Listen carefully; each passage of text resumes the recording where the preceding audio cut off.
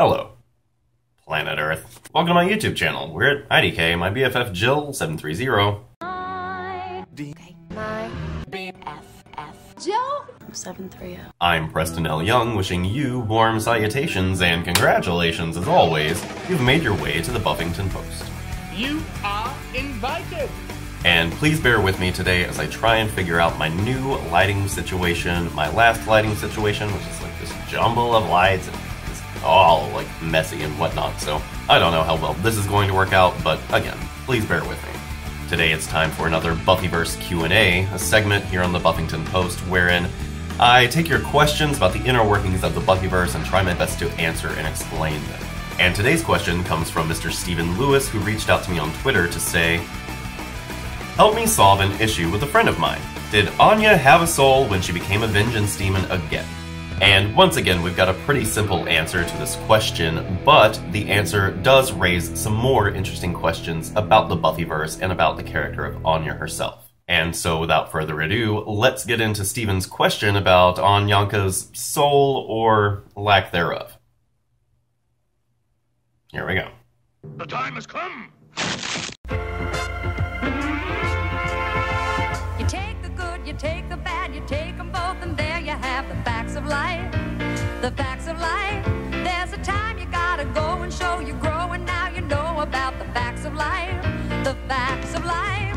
When the world never seems to be living up to your dreams, and suddenly you're finding out the facts of life are all about you.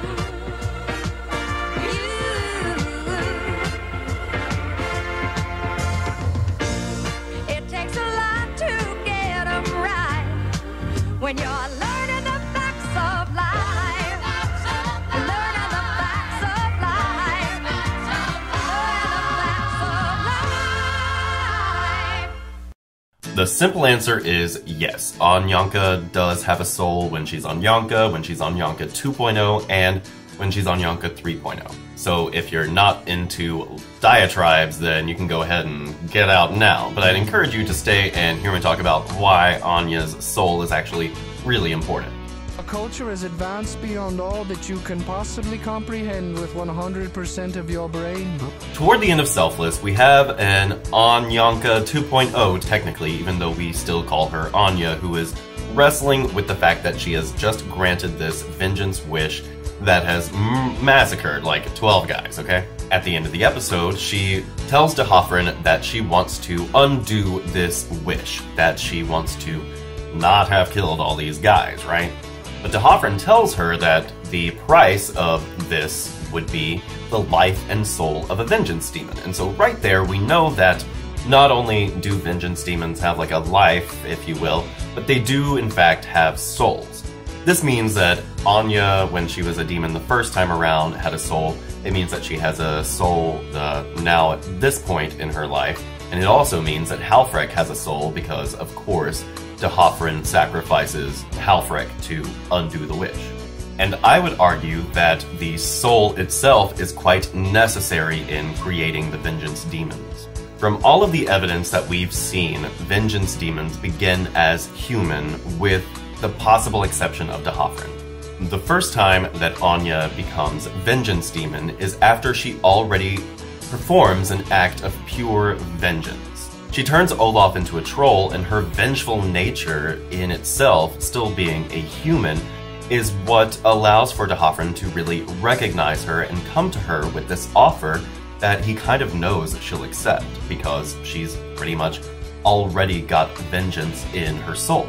The second time that Anya becomes a vengeance demon is after she has been left at the altar and she's in despair, and again, she chooses vengeance over compassion, if you will, or forgiveness, because she is in this very vulnerable state, and D'Hoffryn kind of preys upon her feeling of vengeance, and we see Anya, when she's technically like Anyanka 2.0, try and get her vengeance and not able to, but still throughout the season, she's not very different from our seasons 4 through the middle of 6 Anya, because she is very much still herself. She has her vengeance demon powers, but they don't really change her moral center. They just kind of change who she answers to and kind of what it is that she does based on her job. You feel me? Now, in the case of Anyanka 3.0, he wasn't trying to transform not a ghost Anyanka 3.0 into a vengeance demon. He created her as a vengeance demon and simply needed her to really feel that vengeance within her very self in order to truly become. And the same goes for Jonathan. Jonathan, there is an argument to be made about whether or not he actually has a soul after he's semi-resurrected in Season 10, but the fact of the matter is, Jonathan, whoever this is, has to feel vengeance and actually prove that he, as a human, is willing to go and get his vengeance on someone before he will be made into a vengeance demon. And that's really the important thing. Like, humans have to make choices to be vengeful. It's not like Buffyverse just comes down to anyone. You have to really have that vengeance in your heart and in your soul. That vengeance really drives you before you can be invited to join the vengeance demon. And this is an interesting thing to think about because we have a bunch of different vengeance demons. And the interesting thing that we're led to believe is that they all must have done these kind of terrible acts of vengeance upon a fellow human, right? Which leads us to believe that Halfrek must have as well. And Halfrek, you know, Anyanka, she's kind of like fighting for scorned women, whereas we find out that Halfrek is fighting for the children, which leads me to believe that perhaps Halfrek, in fact, put like her vengefulness, her vengeance, into going after one or both of her parents. You see what I'm saying? Like, she's talking about, oh, we have to help the children, we have to help the children. It makes me think that Cecily, as she was in her human life, was actually, she took her vengeance out on her parents. And in theory, all of the vengeance demons would have to have poured their vengeance somewhere in order for them to, of course, be recognized and invited by Buffyverse into the vengeance crew. Because it's about people who are so far gone and so far removed from compassion and forgiveness that they literally throw their entire selves into vengeance. Anyanka says, vengeance is what I am. And so we see that in order for you to really be full vengeance demon, your soul itself has to be committed to that. And that's why when Anya in Season 7 is no longer really committed to that, Buffyverse strips her of her vengeance powers because her spirit isn't in it. And I feel like that soul in the first place is what's necessary. Now, there are a lot of other things that have to do with like souls, like which demons have souls, which demons don't. We know that the vampires don't, except for, you know, our two big vampires with souls. However, the presence of a soul, I've noticed in a couple of occasions within the Buffyverse, is usually noted by female demons. We see in 5x5 when we revisit Angel getting his soul after Faith has kind of come back to LA, we see that Darla recognizes the presence of a soul within Angelus at that point.